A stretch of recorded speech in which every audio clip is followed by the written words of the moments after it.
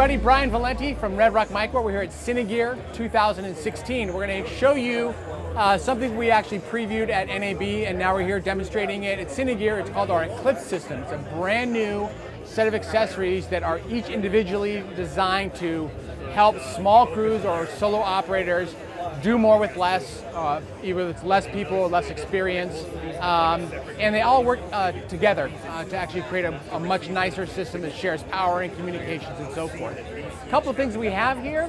We have the Orbit monitor positioning system that will actually tilt the monitor in real time to face you, especially when using gimbals. So if you're shooting low from high or high to low, it'll always make sure your monitor is facing you for some great framing and positioning. We have our Atlas motors, the brand new wired and wireless lens control systems that's multi-channel. They're completely self-contained, so there's no base station. It's the base station and the motor is all one piece, and they can be daisy chained for multiple motors. These are the Atlas motors. They are multi-channel. You can see we've got them actually daisy chained together. They share power and control, so just adding another channel means you can loop it on. They've got focus here, we've got iris here.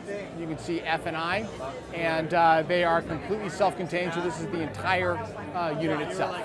And what's cool about those is about $1,000 a channel, and you can either get a iPhone or iPad-based interface. You can do a radio system with our wireless hand unit, or you can actually do Wi-Fi based control as well.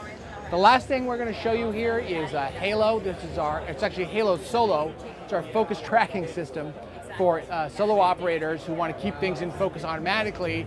And what's great about it is it's incredibly small and lightweight. It runs about $1,200. Can be controlled through our Navigator Command Module.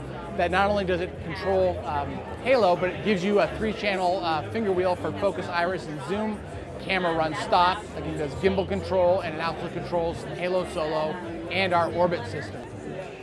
Another product that we just previewed at NAB and it's just now started to ship is the Retroflex for Sony A7, A7S, A7R, A7 II, all the A7 IIs, the S and the R.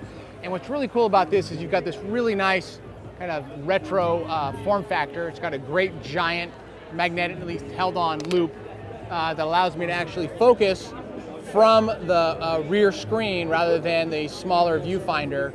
And it's got a really cool built-in run-stop cable that actually works with the Sony multi-port. So if you're doing any kind of street-style shooting, interviews, where you want to put maybe a mic on top, it's a great way and very inexpensive, nice handheld rig to actually shoot. You can see what you're doing even in midday sun. It's just the right form factor. It's about $545, and you can see more of it at redrockmicro.com.